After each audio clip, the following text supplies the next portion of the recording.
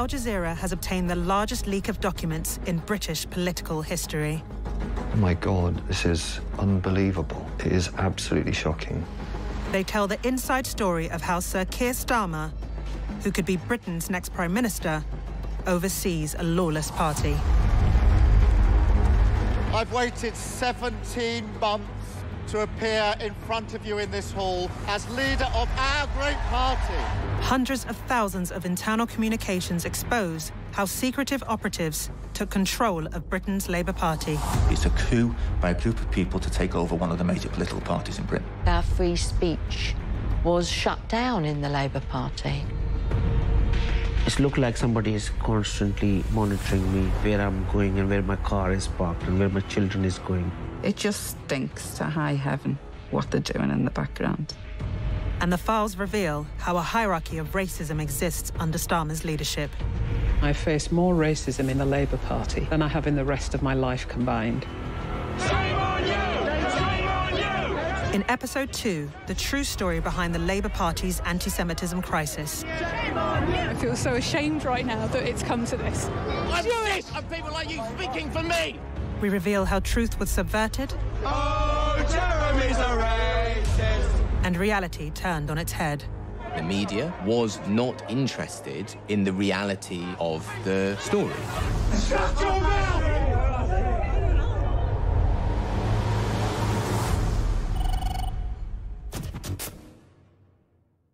Mr. Corbett, who are you? I'm from Sky News. From Sky News. Well, goodbye.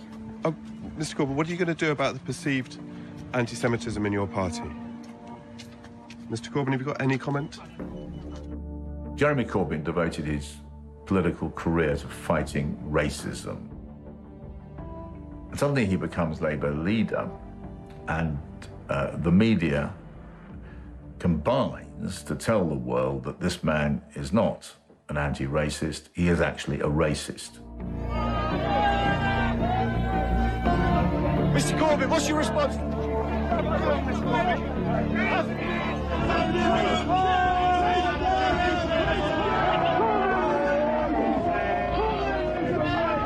It disabled him as a politician and as a potential prime minister.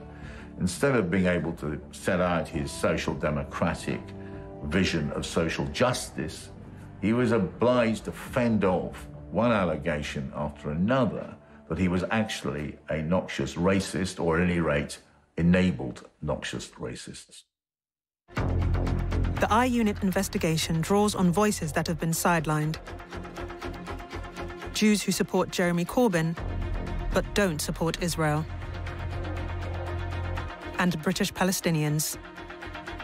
It was painful. As Palestinians, it's very hard for you to enter the debates, and that's how it was designed to be. It draws, too, on the entire contents of the party's disciplinary folders since before Jeremy Corbyn became leader in 2015. We have really detailed data and information that one doesn't normally see about a political party. A veteran anti-racist campaigner analyses the documents. My mother was a Holocaust survivor who lost dozens of her own family, primarily in Auschwitz and Theresienstadt. I am a former ANC Member of Parliament from South Africa, where I served under Nelson Mandela, and I have written and lectured, including at Auschwitz, on genocide prevention. Hundreds of party activists are suspended and expelled on the basis of evidence in these files. It consists largely of social media posts. There are examples of genuine, clear anti-Semitism. You know, here is an example that says the enemy is not Muslims or Christians or Judaism. The real enemy is Rothschild Zionism. The Rothschild family holds about 80% of the world's total wealth. Rothschild dynasty. This is a fairly standard anti-Semitic trope. Here is another one. Who killed JFK? Who killed Lincoln? Who attacked the USS Liberty? Who is attacking our liberty? I'll tell you who, Jews. we can see real anti-Semitism.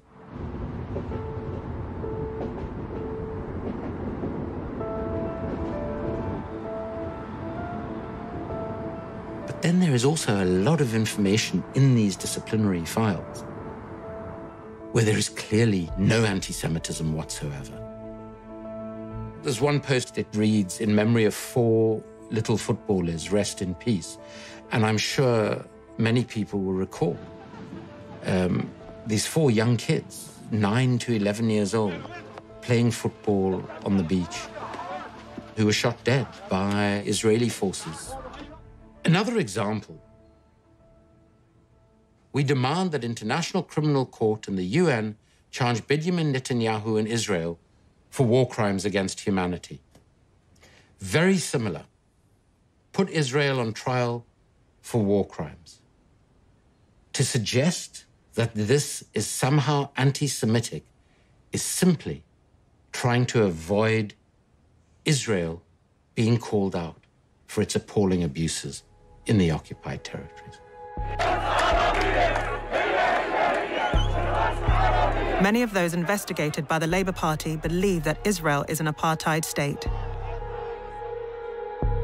Israel was created in 1948 by forming a Jewish homeland within historic Palestine, the culmination of the Zionist dream. In 1967, Israel invaded and occupied the remaining Palestinian land. Israel has since isolated Gaza while building illegal settlements in the West Bank, slowly diminishing the size of a potential Palestinian state.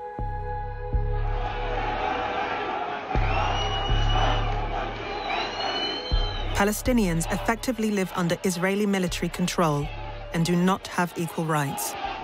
It's not anti-Semitic to call Israel an apartheid state. It's simply a fact. We have the Amnesty International report, the Human Rights Watch report. We have Israel's own one, its major human rights organizations, B'Tselem, have also come to this conclusion.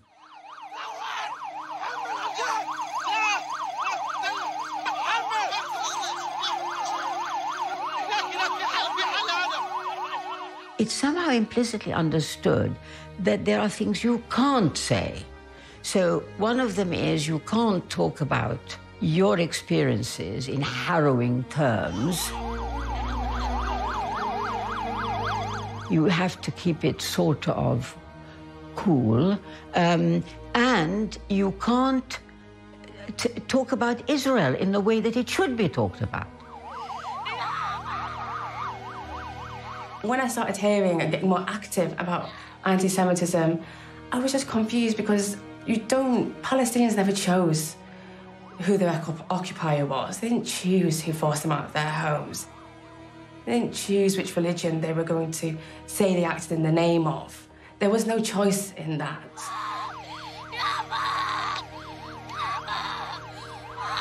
Time to apologise, Mr. Livingston. Accusations of anti-Semitism in the Labour Party emerge after former London Mayor Ken Livingstone is attacked for claiming that Hitler had been a supporter of Zionism. You're a lying racist. Really? Why don't you go and check a Nazi history? apologist. A Nazi apologist. Check your history. A Nazi apologist. You dare say that Hitler supported Zionism. You've lost it, mate. You need help. Go back and look at what he's thinking. You need help. The very existence of my party, the Labour Party, is at stake. Every racist anti-Semite out of the Labour Party. It's time for Jeremy Corbyn to act. Criticism of the Labour Party mounts. But not all British Jews oppose the Labour leader. The row over anti-Semitism exposes divisions within the Jewish community. Lots of Jewish people were among the enthusiasts for Jeremy Corbyn. But when the attacks started to really ratchet up against Jeremy and his supporters, who were being absolutely demonised and vilified in the media, we talked to others in the party and decided that there was a need for a group which expressed an alternative Jewish view. Pro-Corbyn Jews form Jewish Voice for Labour. JVL is critical of Israel and Zionism. unlike its larger rivals, the Jewish Labour Movement and Labour Friends of Israel, both of which are supportive of Israel. For the first time ever, the Labour Party has walked into the disagreement between Jews over Zionists and said one sort of Jews are not only wrong, but they're guilty of anti-Semitism. It's a phenomenon. The idea that Jew equals Zionist and that anti-Zionism equals anti-Semitism is dangerous, it's reprehensible, it's an abomination to me. Jewish Voice for Labour is supported by Palestinians in the party, who believe they are the victims of racism. Anybody who knows anything about the history knows very well that Israel was created on the basis of a state whose population would be of one community and not others. This is exemplified in my own story. I mean, why should I and my family have left our homes?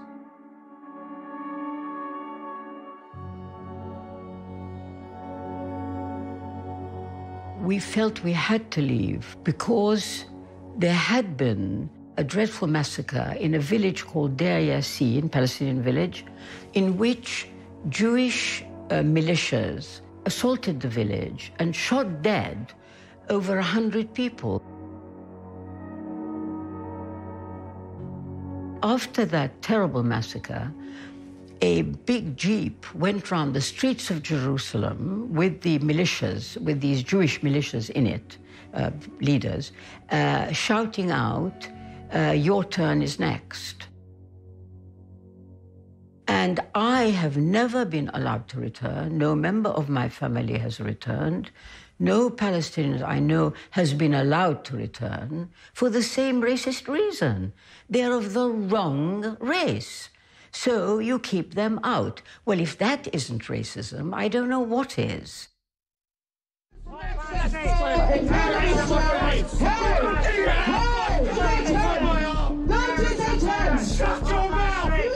Two of Corbyn's opponents confront pro-Palestinian protesters. Most anti-Semitism campaigners belong to the political mainstream, but some are more militant.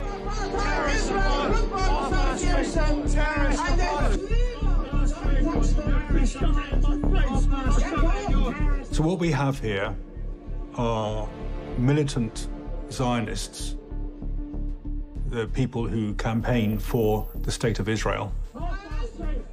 Paul Scott is a pro-Palestinian activist.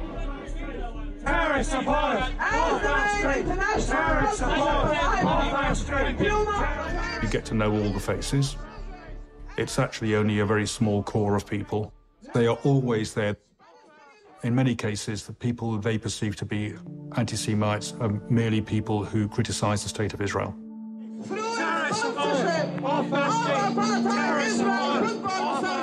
Jonathan Hoffman is a former vice chair of the Zionist Federation.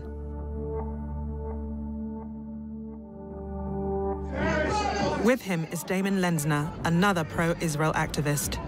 Following this incident, both men are convicted of aggressive bullying behavior. The aim is to provoke, to heckle, and in Jonathan Hoffman's case, it's usually to disrupt. ISN, PSC, want to kill Jews like me. The I Unit has discovered links between Hoffman and a far-right organization.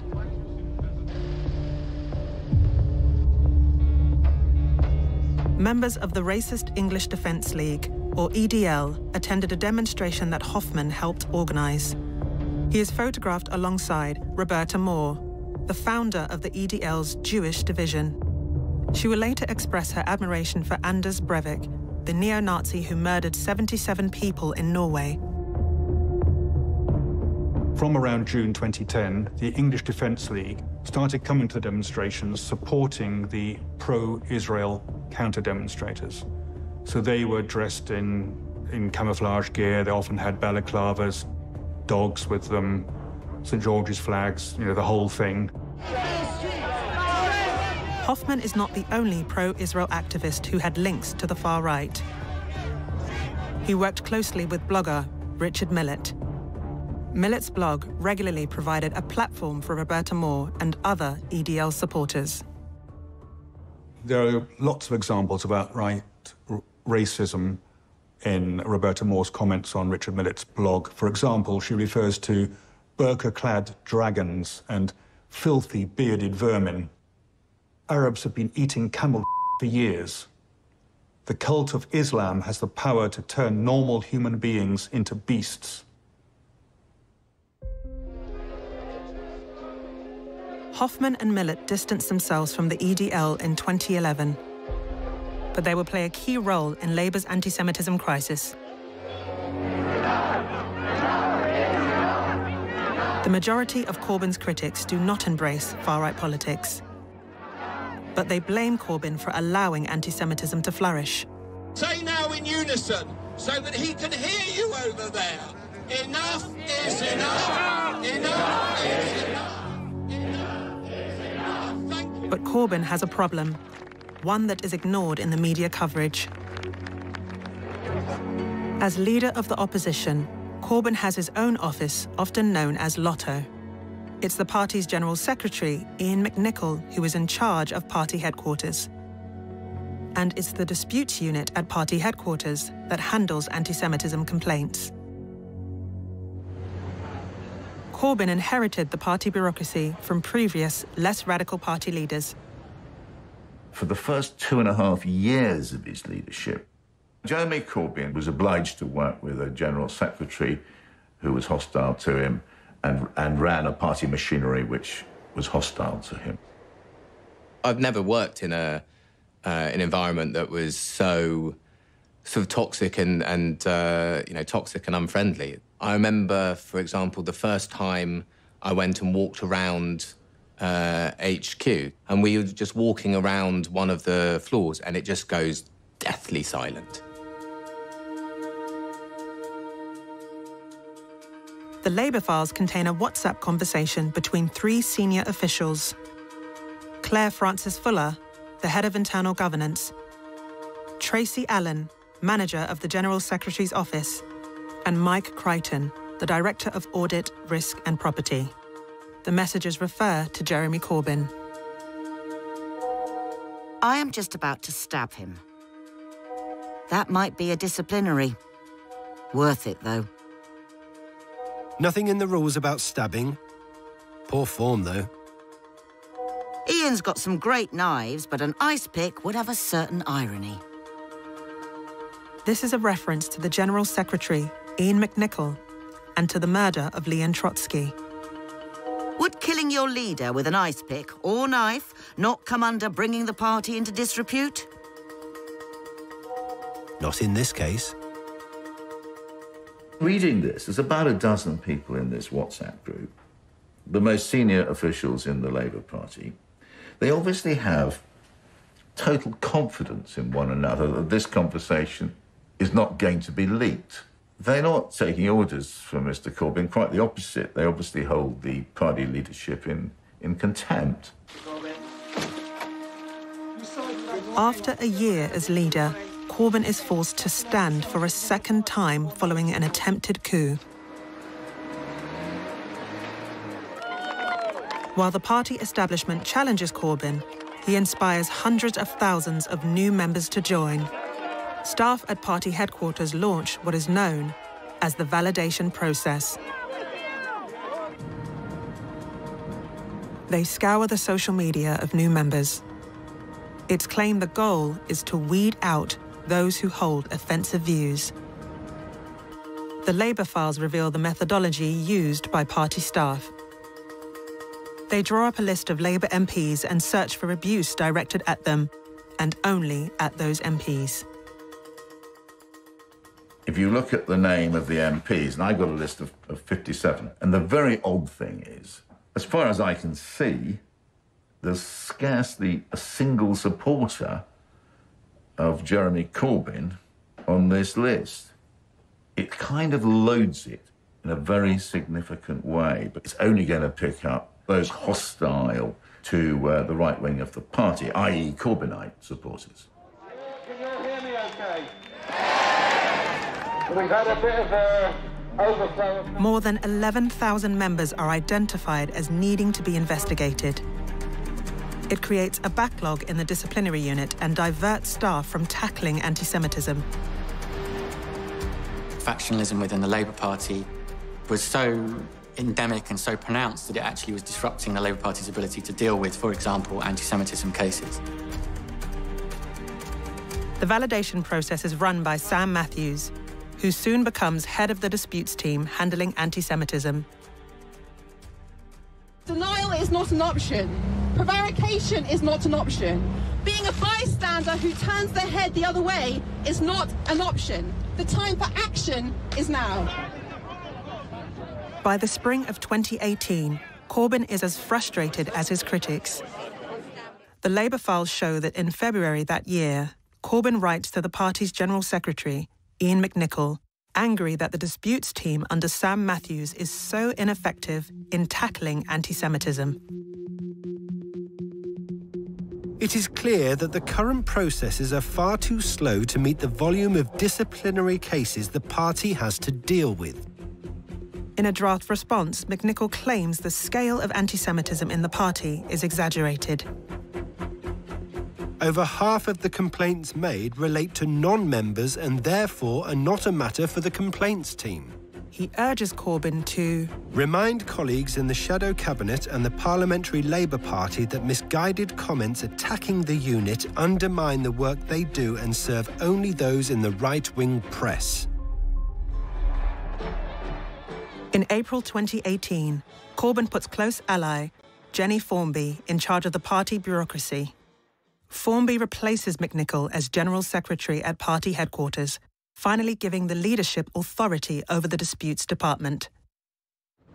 Staff brought in by Formby to work on disputes are appalled at what they find.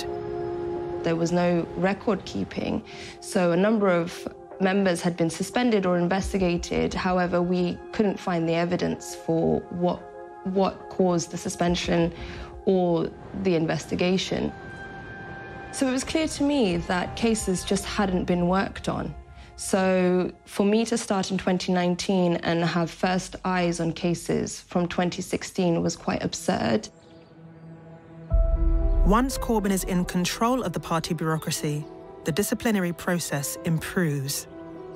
This graph shows the number of suspensions, investigations and expulsions from the Labour Party on grounds of anti-Semitism all through the Corbyn era. And this is the moment when Jenny Formby becomes General Secretary of the Labour Party, enabling Jeremy Corbyn to take control of the bureaucracy of how Labour works. After they took control, the number of investigations, suspensions and expulsions went up exponentially. This graph on its own does a great deal to raise deep questions about the dominant media narrative on the Corbyn era. In part 2, how the party's desperation to end the anti-Semitism crisis pushed staff to the brink. There was an individual who I had expelled as she had a stroke, which led to her death, is something that deeply, deeply impacted me, I think.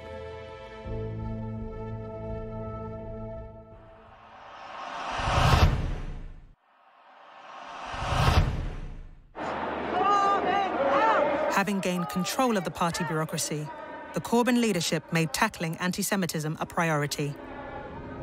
There were many instances where I did feel quite uncomfortable in terms of how far they were pursuing individuals for anti-Semitism. We were instructed to scour through Facebook pages and social media pages of individuals who we were looking for anti-Semitic material for. The word Palestine was included as a search term, which was the thing that alarmed me the most. We would act almost immediately to any inquiries that would come in from the Jewish Chronicle or Jewish News, even if it was, at close of play. We would often get instructed by the directors to just stay behind so we can take action on those individuals.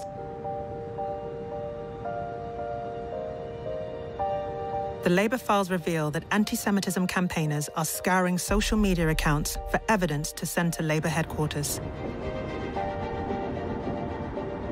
One has to understand that this was a social media crisis, that it involved people trawling through extraordinary numbers of social media accounts to find examples that could be interpreted as anti-Semitism.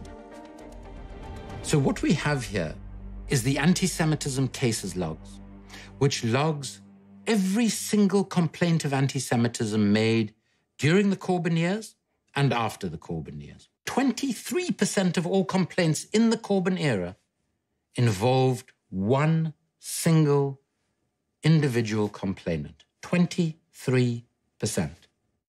12% came from the organisation Labour Against Anti-Semitism.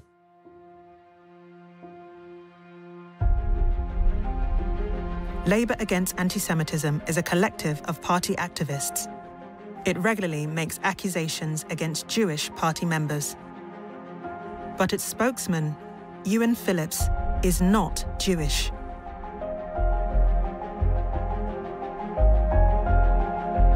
The Labour files show that Phillips writes to the party's disputes unit using a pseudonym that appears Jewish. David Gordstein. On one occasion, he uses his real name. Thank you, Ewan. He hastily corrects himself. I meant, thank you, David. Labour Against Anti-Semitism does have a Jewish advisor. Whether Jeremy Corbyn is an anti-Semite or not, he just has too many anti-Semitic associations, too many terrorist associations to be able to be trusted in Downing Street. Jonathan Hoffman at one time demonstrated alongside the English Defence League. Now, he's on mainstream TV news. From Jewish Voice for Labour, and Jonathan Hoffman, who is a consultant to the Labour Against Anti-Semitism group. Thank you both for joining us. It's absolutely not satisfactory, and the issues between the Jewish community and between Labour and anti-Semitism, which I represent, and Labour Party will go on after today.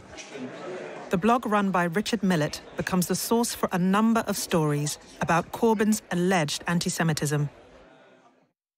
They include a 2013 incident when Corbyn accused a group of Zionists of lacking a sense of English irony. The Zionists present at the meeting he was describing were Millett and Hoffman.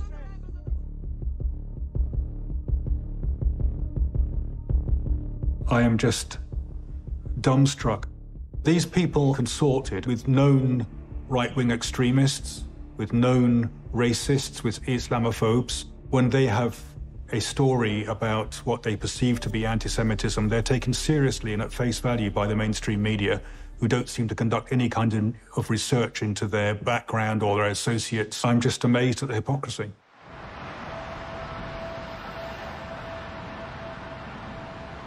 At Labour headquarters, the pressure over anti-Semitism takes a toll.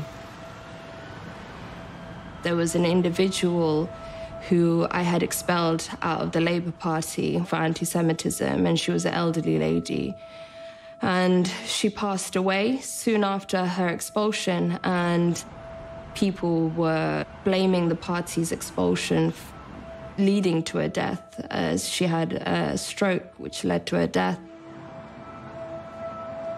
We had a team meeting, and in the meeting, a senior officer had laughed and said, "Look, we're anti-Semite killers now." And the whole room broke out in laughter. At that stage, I just broke down because, you know, I just didn't know how to deal with something so horrendous. I blamed myself. Is something that deeply, deeply impacted me, I think.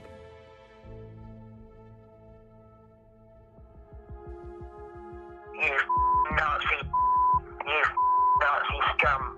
You should burn in the gas oven, you dirty now you are stinking swine. I hope you die in a gas oven. You deserved everything you in hell to burn in acid. Nazi cow. Police discovered this answer phone threat has been left by a Jewish man. I was very, very shaky. I mean, such kind of absolutely uncontrollable rage and fury.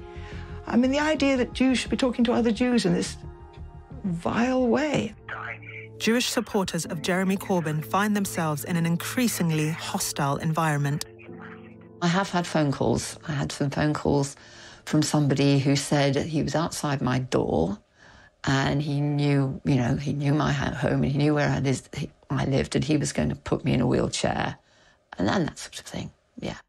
I met what to me was utterly cruel nastiness from the local Labour Party. And what was so cruel was that I'd been a member of the Labour Party since I was a young socialist at 15 or something. And I used to love the Labour Party. I had friends here. People turned against me, people I knew. People who my children babysat for their children. Say, don't cross over and talk to Jenny Manson. It's Jenny Manson, that kind of thing. It's been horrible. Your opinion has been all over the media. This is my turn to have our opinion. I'm standing here and I'm entitled to express my view. Let her have an interview. Use force. I'm not using force. No. I'm trying to stop you disrupting an interview so No. that everyone can have their voice heard. Disrupting the interview. This is what happens when you try to raise a different view. I'm ashamed of you and all those that... Shame on you! Shame on you! Shame on you! Shame on you! Shame on you! Oh, Jeremy's a racist! Oh, Jeremy's a racist! While pro-Corbyn Jews find themselves shouted down, Palestinian voices are silenced almost entirely. The crisis in the Labour Party in 2018 coincides with the Great March of Return in the Gaza Strip. A group of unarmed people marched to the barrier that Israel had erected between Gaza and the rest of the country and demanding that they should return to their homes and lands.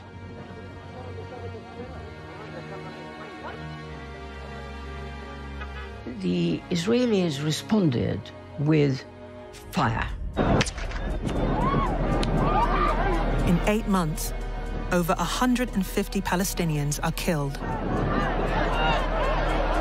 It was inspiring in one way to see the strength and resilience of the Palestinian people.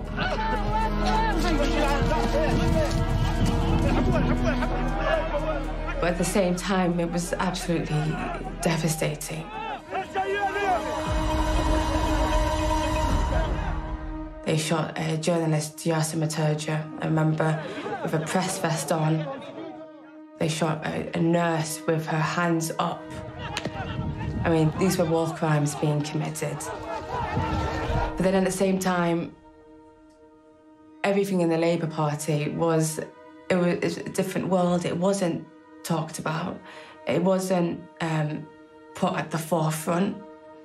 And the headlines were on anti-Semitism. And so I feel like a lot of people, when it came to Palestine, felt like they had to walk on eggshells in order to get the terminology exactly right.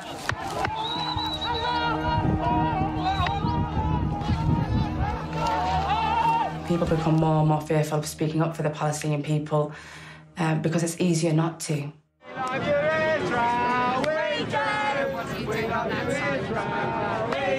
Enthusiastic campaigners increasingly focus their efforts on compelling the Labour Party to adopt a new definition of anti-Semitism.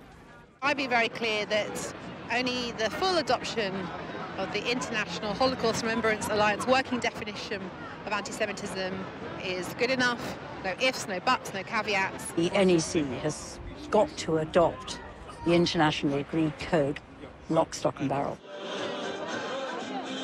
Palestinians opposed the new definition.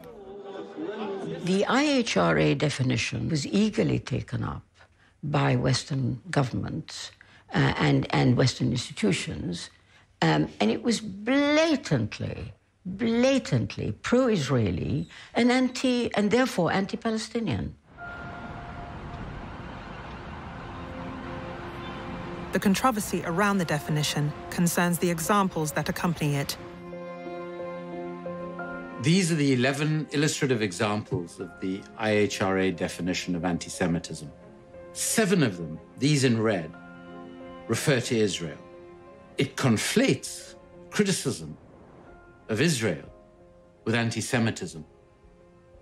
The 7th one, denying the Jewish people their right to self-determination, for instance, by claiming that the existence of a state of Israel is a racist endeavor, is particularly problematic because by acknowledging the right to self-determination of the Jewish people, you are, by definition, removing the right of self-determination from the Palestinian people. There was a lot of attempts to push back. Truthfully, I think at that time period, there was very minimum success in pushing the Palestinian narrative into the media around this issue. To me, what I remember is there basically being near to none. 95%, we are the 90%. No ifs, no buts, IHRA. No ifs, no buts, IHRA. Get Corbyn out, get Corbyn out, get Corbyn out. Labour's ruling National Executive Committee is gathering to discuss whether to adopt the IHRA definition. Outside are familiar pro-Israel activists. Scum! Scum! Inside, the NEC passes the International Holocaust Remembrance Alliance definition, including the examples that link anti-Semitism to criticism of Israel. We adopted the IHRA because it was politically impossible to hold up why you wouldn't. Day after day on the media, there are Jewish voices who want the IHRA definition. The counter-pressure from Palestinian voices in the media and so on was absent. I wasn't surprised that it passed. They created a climate where I think many people thought that the only way the attacks would stop is if this definition was passed. But I just wish that Jeremy Corbyn had stood up for what he truly believed in at that time. Our exit poll is suggesting that there will be a Conservative majority. The Labour Party suffers one of its worst electoral defeats. Jeremy Corbyn is replaced as Labour leader by Sir Keir Starmer. It is the honour and the privilege of my life to be elected as leader of the Labour Party. The new leader has a very different view of the relationship between Israel and the Palestinians. Amnesty International recently released a report where they accused Israel of being an apartheid state. That was embraced and supported by many members of your party, particularly on the left. Do you agree with them? No. I've been very clear about that, and that is not the Labour Party position. Staff in the party's disputes department feel a change. I believe the criteria for anti-Semitism changed quite dramatically within Keir's leadership. It was quite clear that anti-Semitism was going to be used as a tool under the new leadership to essentially strike out as many left-wing members as possible. Many Jews are among those targeted by the new leadership. At least 56 Jewish people that we know of have at some point during this completely insane period in Labour Party history been either investigated, suspended or actually expelled from the party for something to do with anti-Semitism. Jewish members of the Labour Party, we've calculated, are 6.3 times more likely to be investigated by the Labour Party for allegations of anti-Semitism than non-Jews in the Labour Party. People who've written about the false allegations of anti-Semitism, people who've written about their experience of their increasing anger with Israel and Palestine. We call that anti-Semites. We're all old. Our parents were Holocaust victims, effectively. My mother escaped a pogrom. How dare they tell us they're anti-Semitic? And how dare they challenge us that we don't know what anti-Semitism is? The leaders of Jewish groups that support Israel hold a Zoom call with the Labour Party spokesman on communities and local government, Steve Reed.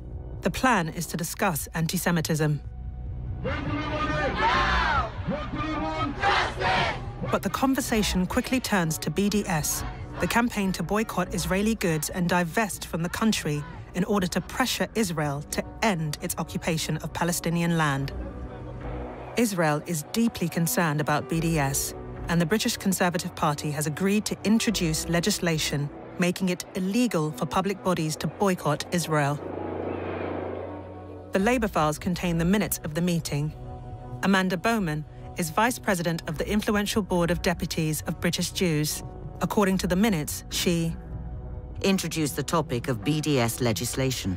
She understands that while Labour might hesitate to support Tories on anti-BDS legislation, she advises that Labour would be unwise to do anything to oppose this. Bowman went on. The Board of Deputies are keen to counter suppositions from Labour MPs that because they're nominally committed to combating anti-Semitism, that it gives them carte blanche to say what they like about Israel. Reed assured her he would never accept attempts to exceptionalize and delegitimize Israel.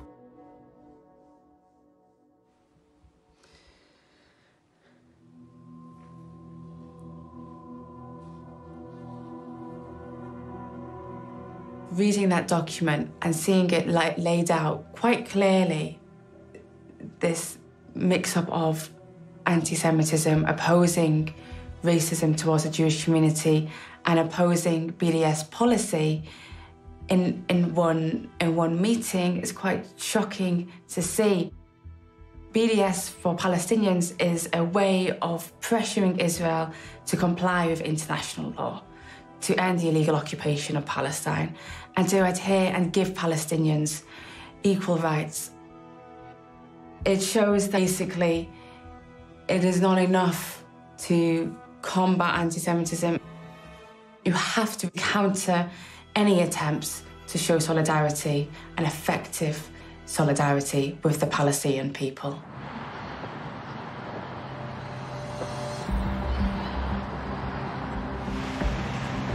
After 6 years of rigorous investigations, the Labour Party found sufficient evidence to open anti-Semitism-related investigations into less than half of 1% of its membership.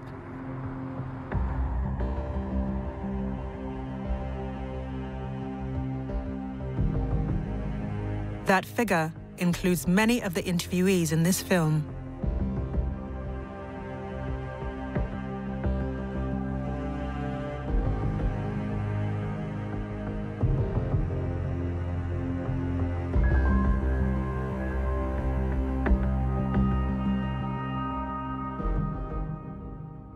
They have created an incredibly hostile environment for anybody, including any Jew, who is in any way critical of Israel. To be accused of racism, to be accused of anti-Semitism, is frankly terrifying.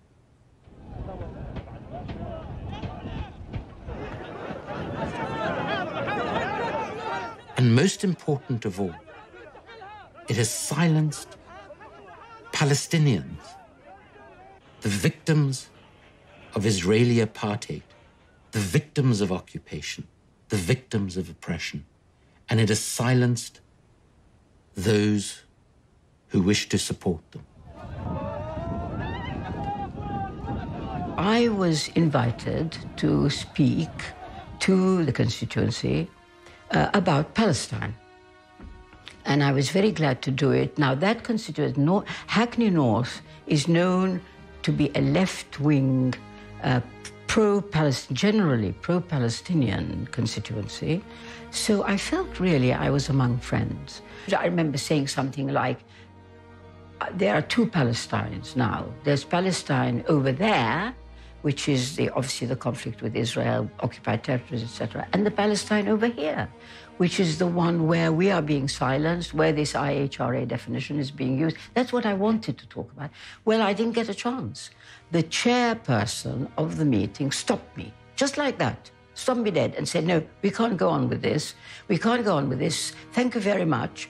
And I was cut off. Just like that. I can't describe the way I felt. It was like a slap in the face. It was like being elbowed out physically of a meeting, a door opening and being thrown out into the corridor. It felt just like that.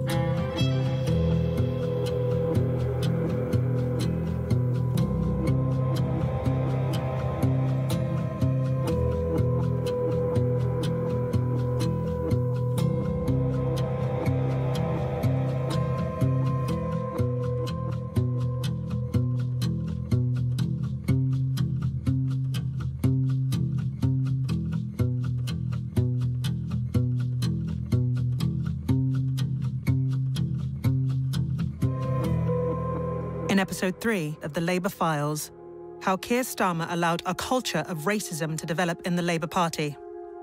There's a point at which the people involved in this have stopped regarding people of African heritage as human.